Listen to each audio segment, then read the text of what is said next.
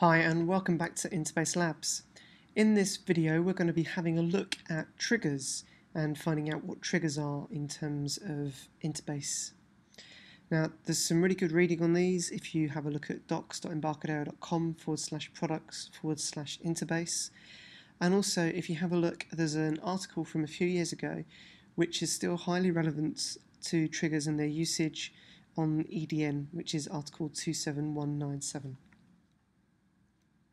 And it's very much recommended that you read that article along with watching this video. So, what are triggers and how do we use them?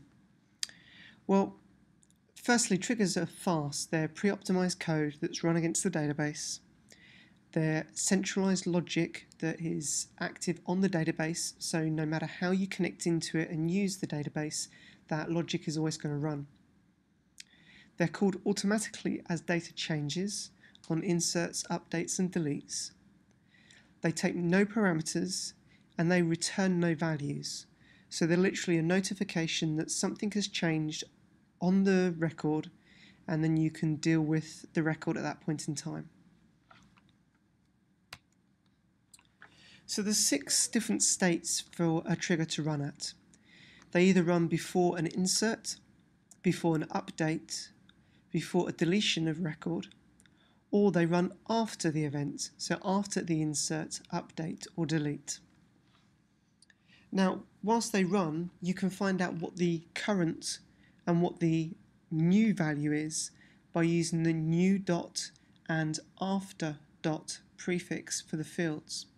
So if we have a look at an example trigger here, we can see that's on the light blue in the middle here. We're using new dot ID to find the new value for the ID field. Now if this was an after update, then we could use the old dot ID and the new dot ID to compare differences between the previous and the current state of the record. Now to create a trigger, we need to initially use this set term and just change the terminator from semicolon to anything else, and typically use the caret sign.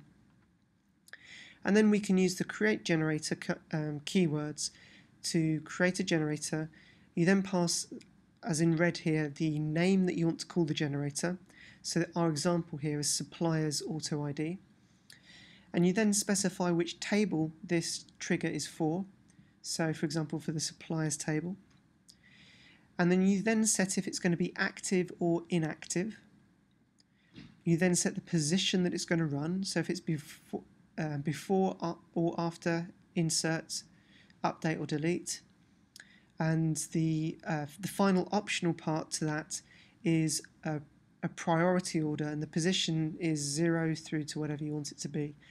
And that will then define at what point it runs and which order, because you can have multiple triggers against the same table.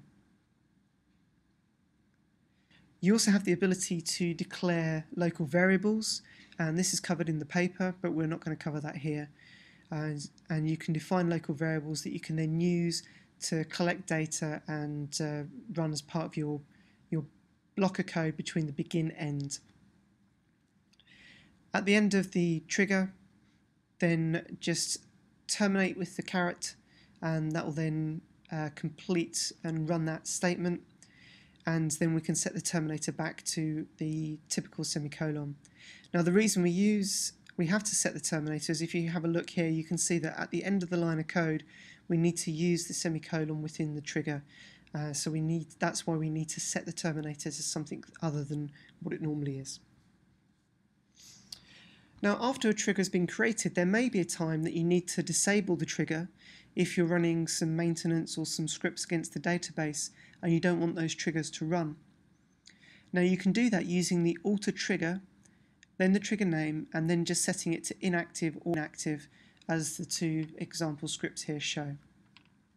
You can also do that using IB console, so let's go and have a look at that example trigger and how we can set it inactive and active using IB console. So here we have my test database with my triggers listed, and we can see here we've got a suppliers auto ID trigger that we've created. Now using IB Console, we have the ability here to alter the selected item. We can set this to inactive just by unticking this box and then choosing OK. We also have the ability in here to add local variables, so we could add one here and we could say this is a local variable called foo, and we can make this an integer, say OK. And then we can see here now we've got a declared local variable.